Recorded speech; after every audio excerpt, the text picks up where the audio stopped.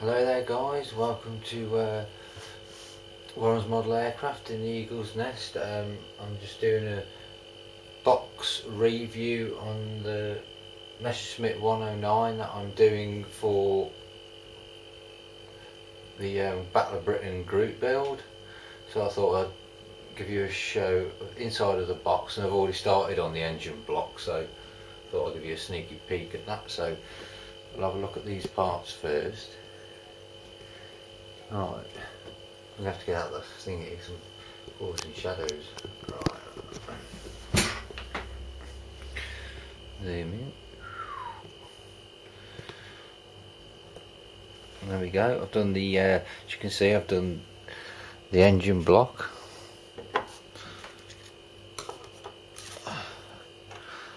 I've assembled quite a bit of the engine block already.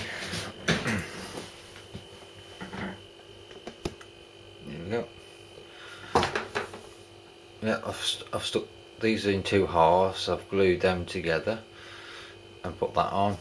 Obviously, same the other side. I've had to obviously glue these two halves together. I've had to stick that on, and then these bits here, you have to stick that on, and that on, and also you have to stick this on here, which I've done. I've sanded and trimmed the propeller and primed it, and I've also primed that as well. That was actually primed with the Hummel spray can primer, which is absolutely brilliant.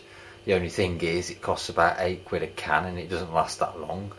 I do recommend that, and I also recommend the Hummel primer, what's in the tin that you mix up with thinners and put it in your airbrush. That's, well, it's the same stuff really, it's just that you've got to mix it and thin it down, and that does last a lot longer than the can. But this stuff creased. I had to use it because I ran out of primer, Hummel primer, and I used this stuff, and it is absolutely shite. I would not recommend it to anybody. It seems to go on with a rubbery texture. If you put any Tamiya tape on to mask anything up, it pulls it off. It comes off like skin. It just peels off. Also, it blocks your airbrush up to fuck. Every time I use it, it blocks it up. And then I went on, and it happened last night, so I had to clean all my airbrush out. And then I went on to YouTube and went on to Storm's site, and he actually said a couple of days ago that he's having the same problem with this stuff. It keeps blocking his airbrush up, so I would not bother with it. The only good thing about this is it's pre-mixed. You just shake it and put it in, but it causes that much problems, so I do not recommend this. Right. So back onto the group build. Yeah, propeller's done. Sits in here. It's gone tight for some reason. I'll have to sort that out. Obviously that goes in there. I've done that and that.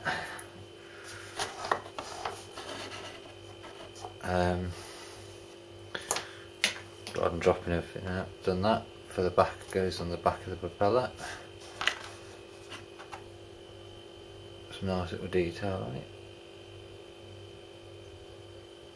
And I've also done the nose cone.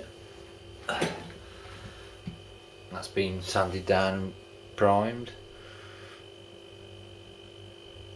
I don't know why, this has gone to 2 megapixels for some reason.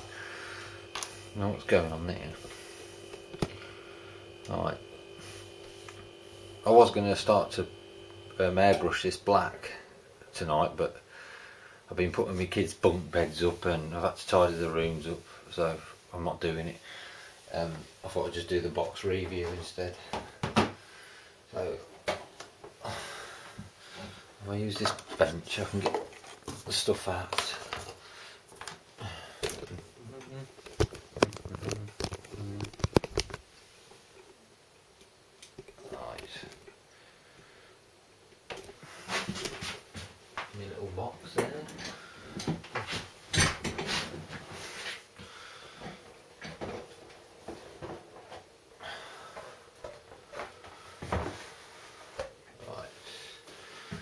how this works then.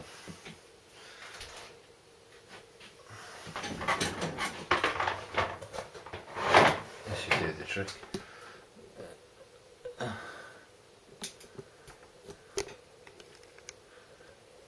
you can see, the panel lines are really good. You can see that perfectly from there, look. Panel line's good. Highly recommend this kit.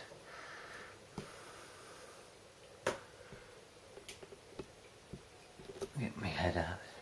Shadows. There we have fuselage section. This is still zoomed in, you know. So,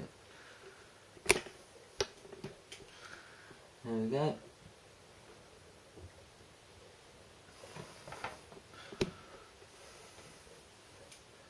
Very good kit, to be honest. I'm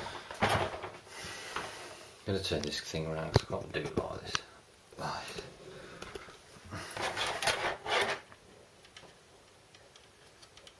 I'm going to see the detail better now.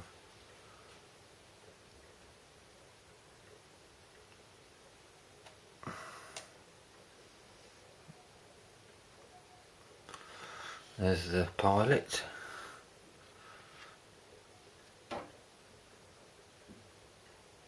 Which I'm not going to use. I never use the pilots. Never do. I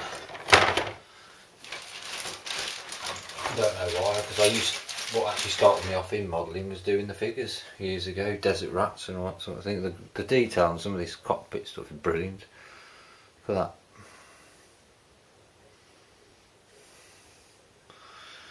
There's the seat upside down. There's parts of the cockpit.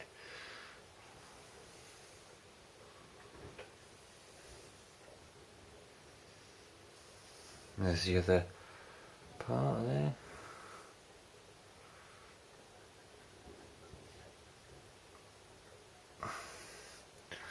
There we have the machine guns there. Very detailed they are.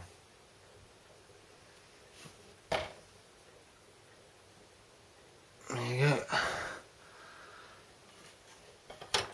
I paid £38 for this kit and the detail on it's brilliant. Panel lines are awesome, detail is bang on. You get rubber tyres with it as well. You get a stand. You won't get that with a Tamiya kit.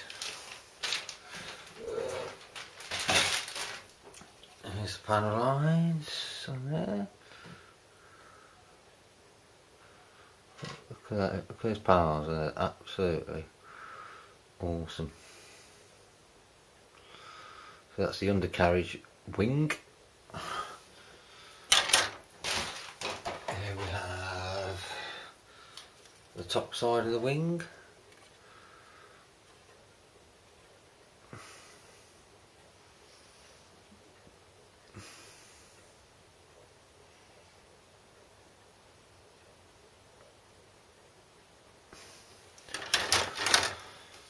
And the colour I'm going to do it in, you bear with me for a moment. Oh, I'll show you the cup. Don't know if you can see through the bag. Oh, you can. Just parts there. I'm going to do it in, is it on this box? No, it's on this one, so I'm going to have to show you. I'm going to be doing this one.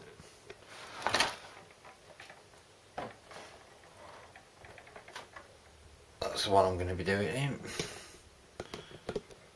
in that baby.